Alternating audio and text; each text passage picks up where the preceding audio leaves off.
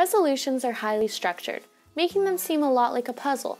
In this video, we're going to introduce you to each of the pieces. Let's start with the heading. First, make sure your type is left justified. Your header should include the name of your committee, the session number of the conference, and your country's full name. We're going to skip the title for now. We'll come back to it later, but this is where it will go. Centered, underlined, and at the top of your resolution. Next, you will address your resolution to your committee. If you're in Security Council 1 or Security Council 2, you will address it to the Security Council. If you are in any other committee, you will address it to the General Assembly. The next step is to write the preambular clauses. These clauses are meant to provide background about the topic of your resolution and show off your research. Start them with an underlined preambulatory phrase like recalling or bearing in mind. A list of these can be found on our website. Then include your research. Why is this an important issue for the United Nations to address? What actions have already been taken by international governments, NGOs, and the United Nations? What are the details of the issue?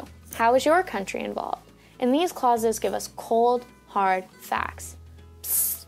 A lot of the information you'll be using is the same as what was in your position paper. End your preambular clauses with a comma. The most important puzzle pieces of the resolution are your operative clauses. Operative clauses are all about creative thinking and problem solving. This is where you outline your unique, detailed, and original solution for the issue. Operative clauses are numbered, so start each clause with a number and an underlined operative phrase, like declares or calls upon. Again, a complete list of operative phrases can be found on our website. If you need to elaborate on ideas introduced within an operative clause, you can use subclauses.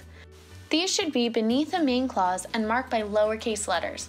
Subclauses do not begin with action words. If you need to get into even more detail, there are also sub-subclauses, noted by Roman numerals. Your operative clauses exist to provide solutions to a problem. You can form a task force. You can put money into scientific research. You can condemn the actions of other countries or organizations. Above all, be creative. Outline solutions that nobody's ever thought of before, not even the real UN. However, be sure your solutions are detailed. If you need money, specify a funding source. If your solution is going to take time, create a detailed timeline that includes specific dates for each aspect of your solution. The more thorough and specific your solution is, the more likely it will be supported by other members of your committee. End your operative clauses with a semicolon, except for the last one.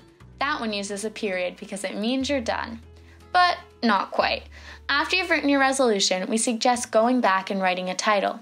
This should be a short, one-line phrase that captures what your resolution's main idea is. Once you've named your masterpiece, you are actually done. Your hard work will have paid off, and your resolution will be shared and discussed and debated with everyone in your committee. Congratulations!